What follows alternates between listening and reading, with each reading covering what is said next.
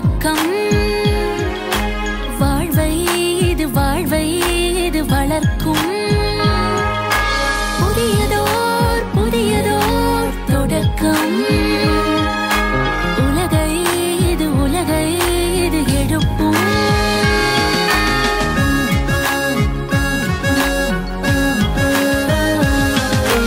மகிழ்ச்சியை தேடும் மனதிற்கும், ஒற்றுமை தேடும் உறவுக்கும், நிம்மதி தேடும் யாவர்க்கும், அன்பை தேடும் மனிதர்க்கும்.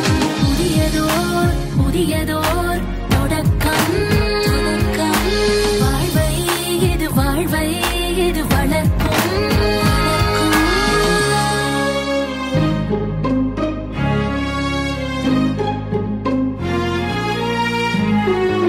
தோல்வியின் வலிகளை மறந்திட, வெற்றியின் படிகளில் ஏறிட, காலத்தையும் வென்றிட, சரித்திரம் நாளும் படைத்திட.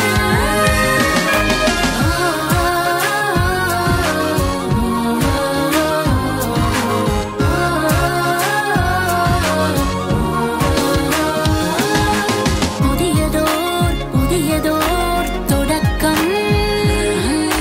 வாழ்வை இது வளர்க்கும். புதியதோர் தொடக்கம். உலகை இது எழுப்பும்.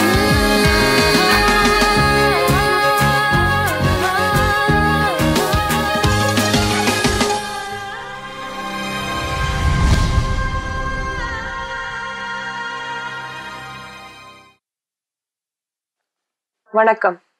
புதியதோர் தொடக்கம் நிகழ்ச்சியில் மீண்டும் உங்கள் அனைவரையும் சந்திப்பதில் மகிழ்ச்சி அடைகிறேன். கோபத்தை வெல்வது எப்படி என்ற தலைப்பின் கீழ் இன்று நாம் பார்க்கவிருப்பது வாழ்க்கை என்றால் என்ன. வாழ்க்கை என்பது என்னவென்று பலரும் பல விளக்கங்கள் தந்திருக்கிறார்கள். வாழ்க்கை ஒரு நாடகம் என்றும், உலகம் ஒரு நாடக மேடை என்றும், நாமெல்லாம் நடிகர்கள் என்றும் சொல்லியிருக்கிறார்கள். வாழ்க்கை ஒரு எதிர்பாராத திருப்பங்கள் நிறைந்த பயணம் என்றும் சொல்லியிருக்கிறார்கள். வாழ்க்கை ஒரு விளையாட்டு, விளையாடி தீரு என்றும் சொல்லியிருக்கிறார்கள்.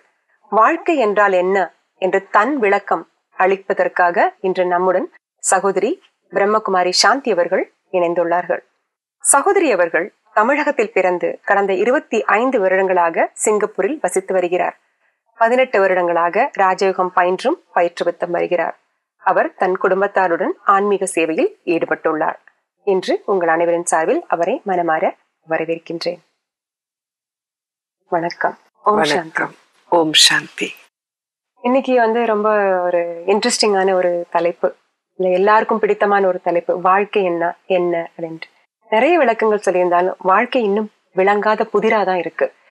உங்களை பொறுத்த வரைக்கும் வாழ்க்கைனா என்ன அப்படின்னு சொல்லுங்க. நீங்க முதல்ல சொன்ன அந்த கருத்துக்கள்லாம் ரொம்ப வாஸ்தவமான கருத்துக்கள். அதாவது வாழ்க்கை அப்படிங்கிறது ஒரு நாடகம், அதுல நாம் எல்லாம் நடிகர்கள் அப்படிங்கிறது நமக்கு நிறைய காலமாவே தெரியும் அந்த ஒரு விஷயம்.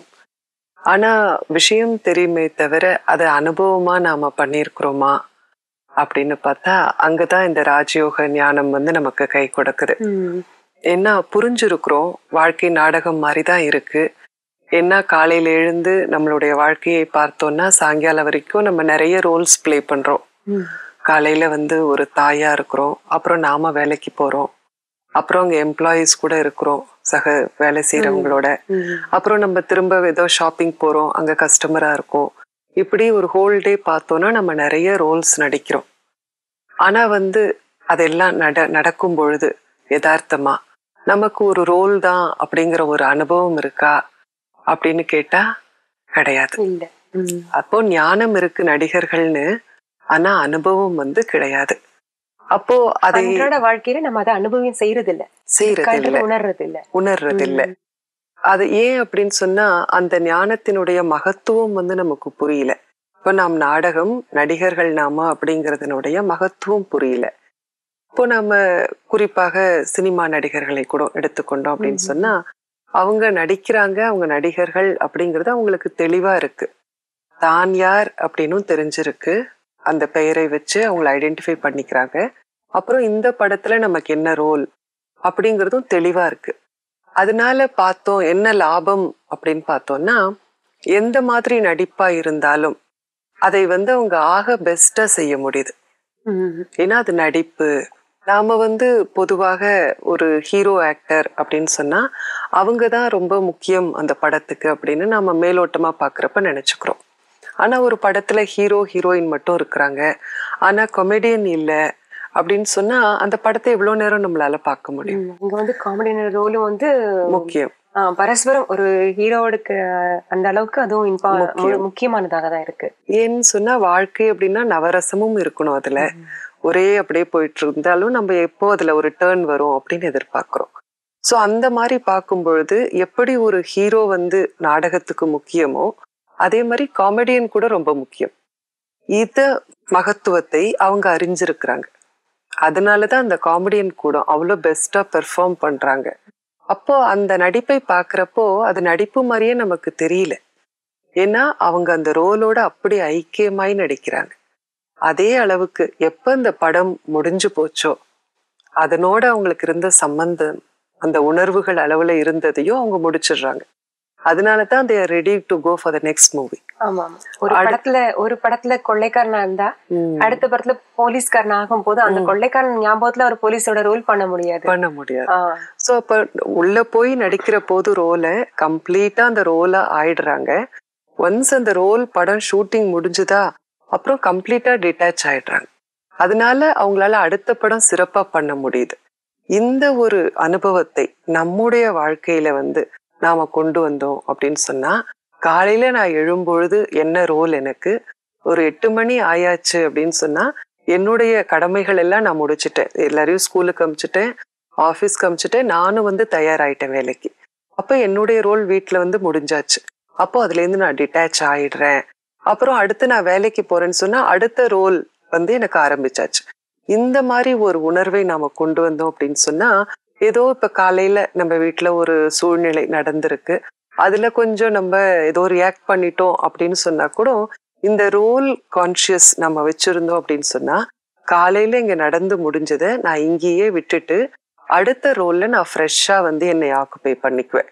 அப்போ இந்த காலையில நடந்த அந்த இமோஷன்ஸ், அந்த பேகேஜ், அந்த ஒரு பலம் எல்லாம் நம்ம கிட்ட பாரம் இருக்கு இல்லையா, அது எல்லாத்தையும் நான் என்னோட வேலைக்கு கொண்டு போக வேண்டாம்.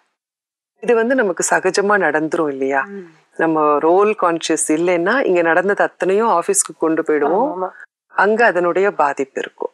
சோ கிளம்ப ஒரு அவசரத்துல ரெடியா இருந்த போது காஃபி கொட்டிடுச்சுன்னா அது ஒரு பெரிய விஷயமா, அதான் வீட்டுல எல்லாம் தொடச்சி எடுத்து ட்ரெஸ் மாத்தி போகும்போது லேட் ஆயிடுச்சுன்னா அந்த எரிச்சல், அந்த சிடுசிடுப்பு அங்க கொண்டு போக வேண்டாம். இங்க முடிஞ்சிருச்சு, அங்க போனா அந்த ரோல மட்டும் பண்ணணும். அப்போ இந்த ஞானத்தை நாம நடைமுறையில பழகி பார்க்கும் பொழுதுதான் நமக்கு ஆமாம் நாம் நடிகர்கள் தானே அப்படிங்கிற அந்த அனுபவம் ஏற்படும். அப்போ நம்ம அந்த ரோலை நல்லா பிளே பண்ண முடியும். இல்லைன்னு சொன்னா நமக்கு அந்த நாம செய்யற அந்த ரோல் மேல ரொம்ப அட்டாச்மெண்ட். ஒரு தடவை இந்த மாதிரி ஏதோ ஒரு ஒர்க் ஷாப் பண்ண போது ஒரு உதாரணம் காட்டுறதுக்காக ஒரு மதர், அவங்க ஒரு தாய், அவங்கள கொஞ்ச நேரத்துக்கு நீங்க அந்த தாய் அப்படிங்கிற அந்த லேபிள்ல இல்லாம உங்களை ஒரு ஸ்டூடெண்ட், இப்போ நம்ம கத்துக்க தானே இங்க வந்திருக்கோம் ஒர்க் ஷாப்புக்கு, உங்களை ஸ்டூடெண்ட் அப்படின்னு நினைங்க அப்படின்னு சொன்னப்போ அவங்க இல்ல என்னால முடியாது, நான் தாய் தான் அப்படின்னு அவங்களை அதை தாண்டி சிந்திக்கவே முடியல. அவங்களோட அந்த கதாபாத்திரத்தை விட்டு அவங்க வெளியில வர முடியல. வேற எதுவுமே அவங்களால யோசிக்க முடியல. அந்த அளவுக்கு அவங்க ஒன்றி போயிட்டாங்க. தாய் அதை தவிர வேற எந்த நினைப்பு வரல. அப்போ அவங்கள ஓகே நீங்க எவ்வளவு காலமா தாயா இருக்கிறீங்க அப்படின்னு கேட்டப்போ ஒரு 15 வருஷமா அப்படின்னு சொன்னாங்க. அப்ப அதுக்கு முன்னாடி நீங்க யார் அப்படின்னு கேட்கும் பொழுது அப்பதான் அவங்களால உணர முடியுது, இது ஆமா சரிதான் அப்படின்னு. அப்போ இந்த நாடகம், நடிகர்கள் அப்படிங்கிற அந்த ஞானம் எல்லாம் நம்ம இருக்கு, ஆனா அனுபவபூர்வமா இல்லை. இப்படித்தான் நாம வாழ்ந்துட்டு இருக்கோம். இப்ப அதே மாதிரி வாழ்க்கை அப்படிங்கிறது ஒரு பயணம் அப்படிங்கறதும் நமக்கு பழைய நியூஸ் தான். ஆனா ஏன் நமக்கு அது பயணிகள் அப்படிங்கிற அனுபவம் ஆகல அப்படின்னா, நாம இதையெல்லாம் சும்மா ஒரு இன்ஃபர்மேஷனா வச்சிருக்கிறோமே தவிர அதை வந்து விவேகமா நம்ம மாத்திக்கல. அது உண்மை, நிஜமாவே அது நம்ம வந்து பயணிகள் தான் அப்படின்றத அவங்க உணரல நாம. ஏன்னா எப்போ வந்து எனக்கு தெரிஞ்ச ஞானம் நான் வாழ்க்கையில பழகி என்னுடையது ஆயிடுச்சோ அப்ப வந்து it is no more knowledge, அது வந்து விஸ்டம், விவேகம் ஆயிடுது. அப்போ இந்த பயணிகள் அப்படிங்கிற ஒரு கண்ணோட்டத்துல நம்மை பார்த்தோம் அப்படின்னு சொன்னாக்கா, வாழ்க்கை வந்து ஒரு நாம நினைச்சிருக்கோம் யதார்த்தமா அப்படியே உண்டாயிடுச்சு, தற்செயலா யார் யார் கூட வேணாலும் வாழலாம், இவங்க கூட எல்லாத்துக்கும் ஒரு காரணம் இருக்குங்கிறது நமக்கு புரியல. ஆனா வாழ்க்கையை நம்ம பார்த்தோம்னு சொன்னாக்கா ஒரு ரயில் பயணம் மாதிரி. ரயில் பயணம் அப்படின்னு சொல்லும்போது நிச்சயமா அதுக்கு ரயில்வே ஸ்டேஷன் வேணும், அங்கங்க வந்து ட்ரெயின் நிக்கணும், ஏன்னா எல்லாரும் ஏறணும் இறங்கணும். அதே மாதிரி நீங்க சொன்ன மாதிரி அதுல நிறைய விபத்துக்கள் இருக்கலாம், திருப்பங்கள் நிறைய நடக்கலாம். இதெல்லாம் பார்ட் ஆஃப் த பேக்கேஜ். அப்போ இந்த ட்ரெயின்ல நாம வாழ்க்கை வந்து ஒரு பயணம் அப்படின்னு பார்த்தோம்னா நாம எல்லாரும் ஒரு டிக்கெட் இருந்தா தானே ஏற முடியும் வாழ்க்கையில. அப்போ ஆத்மா அப்படிங்கிற நமக்கு இந்த உடல் அப்படிங்கிற அந்த ஆடை ஒரு கருவி இல்லை அப்படின்னு சொன்னா வாழ்க்கை அப்படிங்கிற அந்த பயணத்தை நம்மால் அனுபவம் செய்ய முடியாது. சோ அப்ப அந்த டிக்கெட் இருந்தா தான் நம்ம வண்டியில ஏறலாம், ட்ரெயின்ல. சோ அந்த டிக்கெட் நமக்கு யாரு கொடுக்கறா, அதாவது உடலை யார் கொடுக்கறா அப்படின்னா நம்மளுடைய தாய் தந்தை. சோ அப்போ அந்த டைம் தான் அந்த ட்ரெயின் ஜேர்னி. டைம் வந்து நேரம் நகர்ந்து கொண்டே இருக்கு, அதன் கூடவே நாம் பயணம் செய்து கொண்டே இருக்கிறோம். இது வந்து நமக்கு அனுபவமா இருக்கா? ஆனா யதார்த்தத்துல இதுதான் நடக்குது. நேரம் அப்படிங்கிறது நகர்ந்து போய்கிட்டே இருக்கு, அதன் கூடவே நாம நகர்ந்துகிட்டு இருக்கோம். ஆனா நம்மையும் உணராம காலம் போயிடுது, வயசாயிடுது, ஆனா நமக்கு தெரியல. அதான் நிலையானது அப்படின்ற ஒரு எண்ணத்தோட நம்ம அதை பிடிச்சு வச்சுக்கிட்டு இருக்கோம். அது நம்ம கையில இருந்து நழுவி போயிட்டு இருக்குன்றத உணராம நம்ம போய்கிட்டே இருக்கிறோம். அப்போ இந்த பயணத்துல பார்க்கும்போது நம்ம அந்த ட்ரெயின்ல ஏறுறோம். அந்த ட்ரெயின் ஆல்ரெடி நிறைய காலமா நகர்ந்துட்டு இருக்கு, நாம இப்பதான் ஏறி இருக்கோம். அப்ப அந்த ஆல்ரெடி அந்த ட்ரெயின்ல வந்து ஜேர்னி பண்ணிட்டு இருக்கிறவங்க, பயணம் பண்ணிட்டு இருக்கிறவங்க நிறைய பேர் இருக்காங்க, நிறைய பயணிகள் இருக்கிறாங்க. அதுல நமக்கு குறிப்பா யார தெரியும்னா, நமக்கு முன்னாடி நம் கூட பிறந்தவர்கள், நம்முடைய அம்மா அப்பா, நம்முடைய உறவினர்கள், நண்பர்கள், இவங்க தான் நமக்கு தெரிஞ்சவங்க. நிறைய பேர் அந்த ட்ரெயின்ல போயிட்டு இருக்காங்க, ஆனா இவங்க எல்லாம் நமக்கு தெரிஞ்சவங்க. சோ அப்ப நம்ம புதுசா அந்த ட்ரெயின்ல ஏறும் பொழுது நம்ம என்ன பண்றோம், அவங்களோட நாம வந்து வாழ ஆரம்பிக்கிறோம். அந்த அனுபவம் ட்ரெயின்ல போறப்போ நாம வந்து அனுபவத்தை அவங்களுக்கு கொடுக்குறோம், அவங்களால நமக்கு என்ன அனுபவம் கிடைக்குது, இதெல்லாம் எடுத்து நம்ம ஜேர்னி பண்ணிட்டு இருக்கோம். அப்புறம் கொஞ்ச காலம் போக போக ஒரு ஸ்டேஷன் வரும்போது நம்மளையும் அறியாம நம்ம ரொம்ப அன்பு வச்சிருந்த நம்முடைய தாய் தந்தை இறங்கிடுறாங்க ட்ரெயின்ல இருந்து அப்படின்னு சொன்னா அவங்க இறந்து போயிடுறாங்க.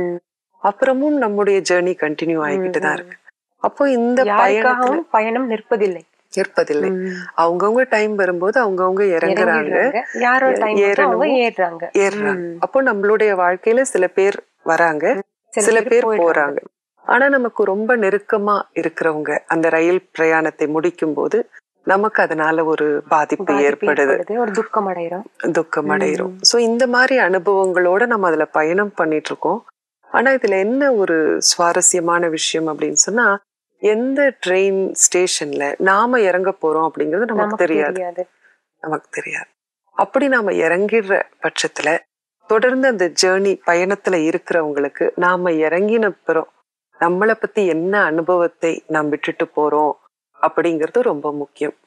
ஏன்னு சொன்னா இந்த பயணத்துல நாம போயிட்டு இருக்கும் போது பயணம் நல்லா அமையணும் அப்படின்னு சொன்னா நம்ம கூட இருக்கிற சக பயணிகளுக்கு நாம என்ன மாதிரி அனுபவத்தை கொடுக்கிறோம், ஒருத்தருக்கு ஒருத்தர் எப்படி உதவி பண்ணிக்கிறோம், எப்படி புரிந்து கொள்றோம் ஒருத்தரை அப்படிங்கிறது தான் அதுல ரொம்ப முக்கியம். ஏன்னா பயணம் பண்ணலாம், நான் போய் எங்க அடையணுமோ அங்க அடைஞ்சிருவேன், ஆனா என்னுடைய ஞாபகார்த்தமா இருக்கா என்னுடைய அனுபவங்கள், நான் என்ன கத்துக்கிட்டேன், பிரத்தியாரோட என்ன வந்து நான் பகிர்ந்து கொண்டேன் அப்படிங்கிறது ஒரு நல்ல விஷயம். சோ இந்த மாதிரி நம்ம வாழ்க்கையை புரிந்து கொண்டோம் அப்படின்னு சொன்னாக்கா, வாழ்க்கை அப்படின்னு சொன்னாலே வெறும் அனுபவங்கள் தான் வாழ்க்கை. நான் என்ன அனுபவம் பெற்றேன், நான் என்ன அனுபவத்தை மற்றவர்களுக்கு கொடுத்தேன், இதுதான் வாழ்க்கை. இந்த அனுபவம் அப்படிங்கிறது அவ்வளவு பெரிய விஷயம். யாருமே சொல்லி கொடுக்காத விஷயங்களை இந்த அனுபவம் தான் நமக்கு சொல்லி கொடுக்கும். இந்த அனுபவம் தான் நமக்கு அத்தாரிட்டியை வழங்குது. அதாவது நமக்கு ஒரு அனுபவம் தான் சிறந்த ஆசிரியர் அப்படின்னு சொல்லுவாங்க. சிறந்த ஆசிரியர், அத்தாரிட்டி, நமக்கு அதிகாரத்தை கொடுக்கும். ஏன்னா நிறைய விஷயங்களை சொல்லி நாம புரிஞ்சுக்க முடியாது. ஆனா அனுபவம் பட்டுட்டோம் அப்படின்னு சொன்னாக்கா அதனுடைய சிறந்த ஆசிரியர் நீங்க சொன்னது போல இருக்க முடியாது. சொல்லுவாங்கல்ல, ஒண்ணு சொல் புத்தி வேணும், இல்ல சுய புத்தி வேணும், இல்லன்னா பட்டாதான் புரியும் அப்படின்னு சொல்லுவாங்க. ஏன்னா எல்லாரும் வாழ்ந்து சொல்லிட்டு போன முதுமொழிகள். அப்படி பாக்குற போது அத ரியலாவே நம்ம வாழ்க்கையில கொண்டு வந்தோம் அப்படின்னு சொன்னாக்கா நாம ஒரு பயணி தானே. அப்படிங்கிறப்போ நம்ம என்ன இதுல தெரிஞ்சுக்கலாம் அப்படின்னா, என்னுடைய பயணத்துல நான் என்ன கத்துக்கிட்டேன், உங்களுடைய பயணத்துல நீங்க என்ன கத்துட்டு இருக்கீங்க அப்படின்னு பாக்குற போது எந்த விஷயத்திலயுமே ஒருத்தர் தான் சரியா இருக்கணும் அப்படின்னு அவசியம் இல்லை இல்லைங்களா? ஏன்னா இப்போ உதாரணத்துக்கு எடுத்துக்கிட்டா, இப்ப அந்த பயணத்துல நான் கொஞ்சம் காலமா நான் டிராவல் பண்றேன்னு வச்சுக்கோங்களேன். அப்போ எனக்கு நல்ல அந்த ஏர்கான் கோச்ல நல்லா கோல்டா இருக்கலாம். அப்போ நான் ஏதோ ஜாக்கெட் போட்டிருக்கேன், அப்படி நான் சில்லுன்னு இப்போ பயணத்துல இருக்கிறேன். நீங்க அப்போதான் ஏறி இருக்கிறீங்க. அப்போ உங்களுக்கு வெளியில இருந்து ஏறினதுனால அங்க உங்களுக்கு அவ்வளவு கோல்டா இருக்காது. வெளியில வார்மா இருக்கு, சூடா இருக்கு, உள்ள வந்திருக்கீங்க. அப்போ இதமான மாதிரியே இருக்கும். குளிர் அதிகமான குளிர் இருக்கிற மாதிரி இல்லாம அந்த சூடுல இருந்து வந்ததுக்கு ஒரு இதமானதா இருக்கும். அப்ப நீங்க என்ன பாக்குறப்ப என்ன நினைப்பீங்க, ஏன் இவங்க இவ்வளவு ஜாக்கெட் எல்லாம் போட்டிருக்காங்க அப்படின்னு நீங்க நினைப்பீங்க. சோ உங்களுடைய தாட் தவறான எண்ணம் இல்ல. வெளியில இருந்து ஏறினதுனால என்ன பாக்குறப்போ உங்களுக்கு இந்த ஒரு எண்ணம் உருவானது. ஆனா என்னுடைய அனுபவம் நிறைய தூரம் கோல்டா வர்றதப்போ அதுவும் ரைட். சோ நீங்களும் அப்படி சிந்திக்கிறது தப்பில்ல, நான் அப்படி அனுபவம் பண்றதும் தப்பில்லை இல்லைங்களா? நம்மளுடைய சூழ்நிலையில நம்ம சிந்திக்கிறது ரைட். இது மாதிரி தான் வாழ்க்கையில எல்லா விஷயங்கள்லயுமே நாம எல்லாரும் சிந்திக்கிறதுமே நம்முடைய அனுபவத்தின் அடிப்படையில தான் சிந்திக்கிறோம். அப்போ ஒருத்தர் தான் சரியா இருக்கணும் அப்படின்னு அவசியம் இல்லை. ஏன்னா நம்ம எந்த மாதிரி விஷயத்திலயுமே ஒண்ணுதான் சரியா இருக்கணும் அப்படின்னு நம்ம நினைக்கிறோம் இல்லைங்களா? ஆனா ஒண்ணுக்கு மேற்பட்ட கருத்துக்கள் ஒரே சூழ்நிலையில சரியான இதுவா இருக்கலாம். பார்க்கின்ற கோணங்கள் வெவ்வேறு, ஒவ்வொருடைய நிலைமை வேற வேறு. அதுக்கு தகுந்த மாதிரி அவங்களுடைய அந்த அனுபவம் அவங்களுடைய செயலா வெளிப்படுது. என்னோட கோணத்துல நான் பார்க்கும்போது அது எனக்கு சரியானதா தெரியலாம், தவறானதாகவும் தெரியலாம். அப்ப நாம ஒவ்வொருத்தரும் சிந்திப்பது நம்முடைய அனுபவத்தின் அடிப்படையில சிந்திக்கிறோம். அப்படிங்கிற போது ஒரு விஷயத்தை பத்தி ஒருத்தர் தான் சரி அப்படின்னு கிடையாது.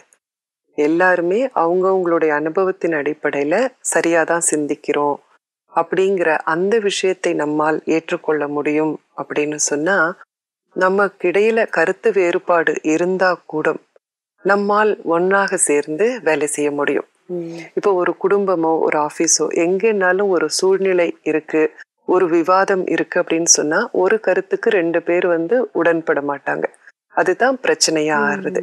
ஆனா எல்லாருமே அவங்கவுங்களுடைய கருத்துல சரியா இருக்கலாம், என்ன அனுபவத்தின் அடிப்படையில தான் எல்லாரும் சொல்றோம் அப்படிங்கறத அந்த விஷயம் அந்த அளவுக்கு நமக்கு ஒரு பரந்த மனசு வந்துச்சு அப்படின்னு சொன்னாக்கா சூழ்நிலைகளையும் மனிதர்களையும் ஏற்றுக்கொள்ளும் அந்த சக்தி நமக்கு கிடைக்குது.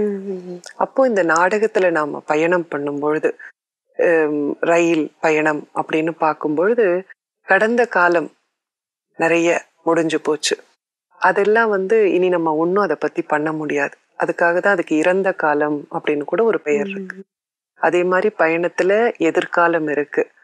அந்த காலம் வந்தாதான் தெரியும் அந்த காலம் எப்படி. ஆனா நம்மள நிறைய பேர் என்ன பண்றோம்னா கடந்த காலத்தினுடைய கவலைகள்லயே மூழ்கி இருக்கும். சில பேர் எதிர்கால ஒரு பயத்திலேயே இல்ல ஒரு கனவுலயே மூழ்கி இருக்கிறாங்க. ஆனா இது ரெண்டுமே நம்ம கையில கிடையாது. ஒன்னே ஒண்ணு நம்ம கையில இருக்கிறது இந்த நிகழ்காலம். அதுக்குதான் ஆங்கிலத்துல பிரசன்ட் அப்படின்னு கூட சொல்றோம்.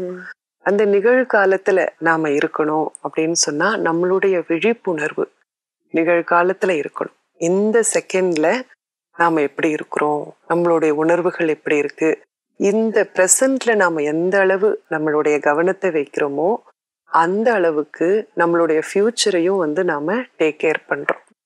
ஸோ அந்த பிரசன்ட் ஒண்ணுதான் நமக்கு நிச்சயமான தன்மை.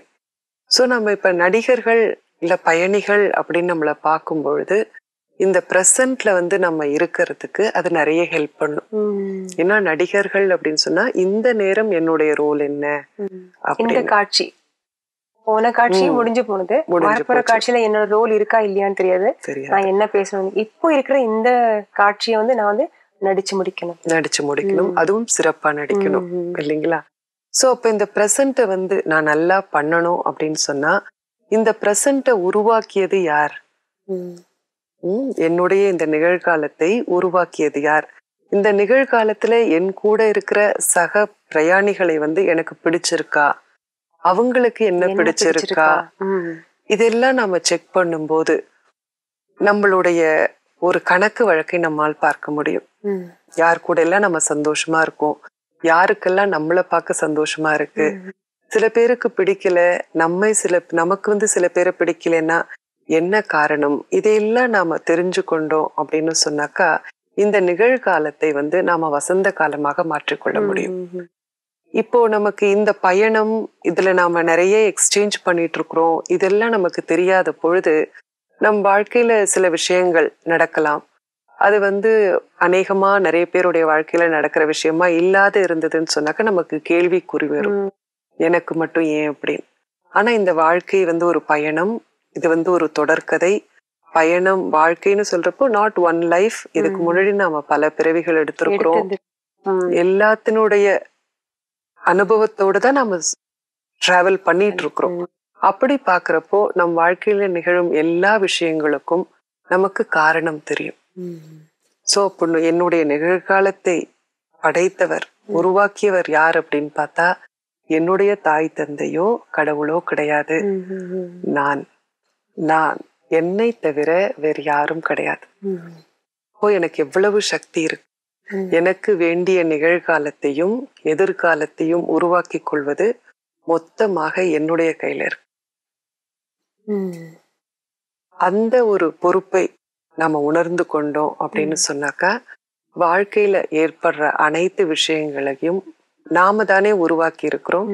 அப்ப அதை மாற்றி அமைக்கும் சக்தி நமக்கு இருக்கு. அப்படிங்கிற போது வரக்கூடிய சூழ்நிலைகளை கோபப்படாமல் நாம வந்து ஒரு நிதானத்தோடு, ஒரு பெருந்தன்மையோடு, பரந்த மனசோடு நம்மால வந்து ஒரு மெச்சோர்டு, ஒரு முதிர்ந்த நிலையில இருந்து பார்க்க முடியும்.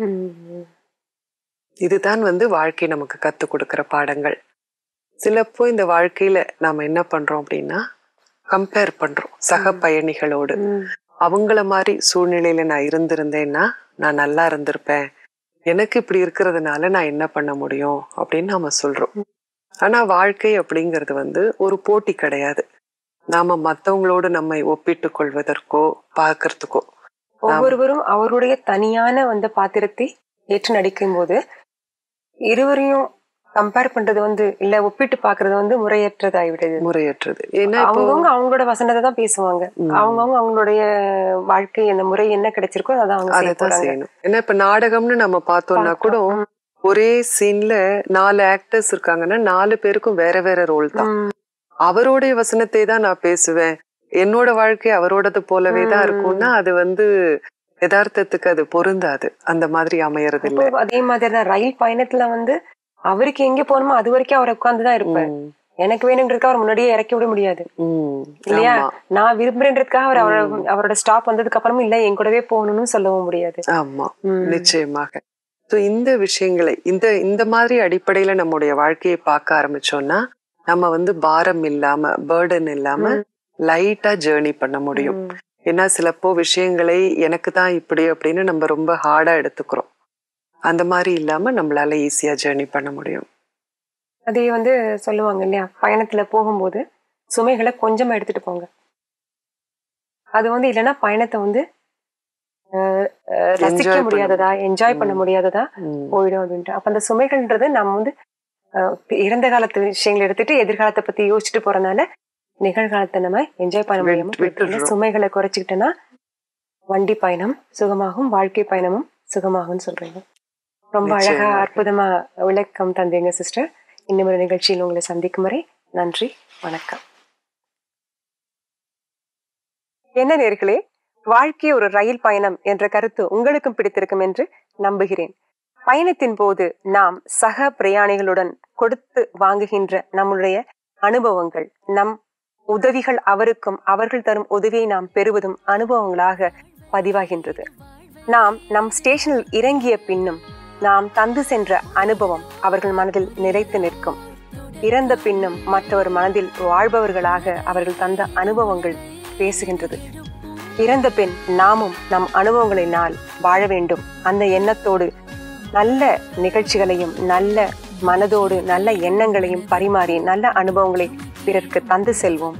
இந்த ரயில் பயணத்தை சுகமாக முடிப்போம் என்ற நம்பிக்கையோடு உங்களை வாழ்த்தி விடைபெறுகிறேன். நன்றி, வணக்கம்.